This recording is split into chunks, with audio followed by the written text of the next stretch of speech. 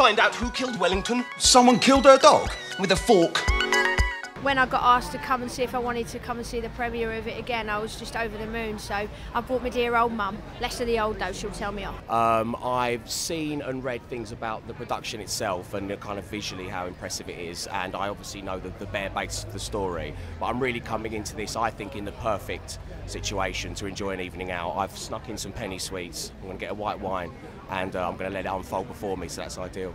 I'm just kind of looking forward to seeing the story brought to life, because I certainly enjoyed a lot of the sort of stuff in the book about his autism, so I'm looking forward to see how they portray that.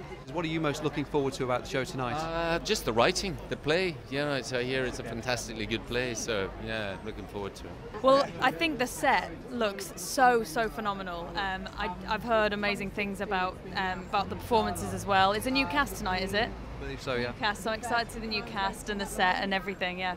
I think I'm looking forward to seeing the performances. I believe they're really extraordinary, and I have to stand by my fellow actors.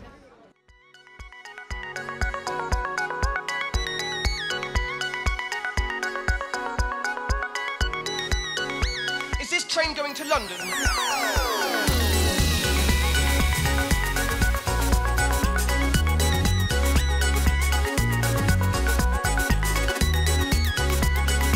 I like maths, and also I like outer space, and I like being on my own. It's incredibly moving, it's incredibly heartfelt. Essentially, it's about family, and everybody is in a family. It also is about somebody who positions themselves in a different place than the rest of the world. And I think deep down we all think that we're special. It'll open them up to a completely different way of looking at theatre as well. It's got something for everybody, it really has. It's exciting, it's thrilling, it's moving, it's it's proper kind of everything. It's got laughter, it's got tears, and it's a really moving story. And then the production has the bells and whistles thrown at it, and it is very exciting. It's so refreshing, so new. It feels like something that hasn't been done before. All of those effects, all of the running up the walls and the lighting and the movement never feels superfluous. It all feels really vital to tell an amazing story. But that's the point. At the very centre of that is this incredibly human story about family and about how we interact with one another.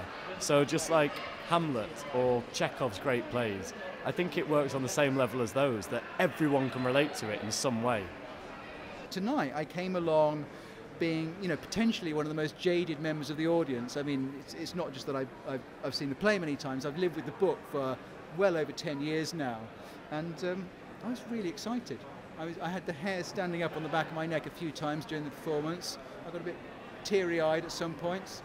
It was great. It's been brought back to life in the most brilliant way.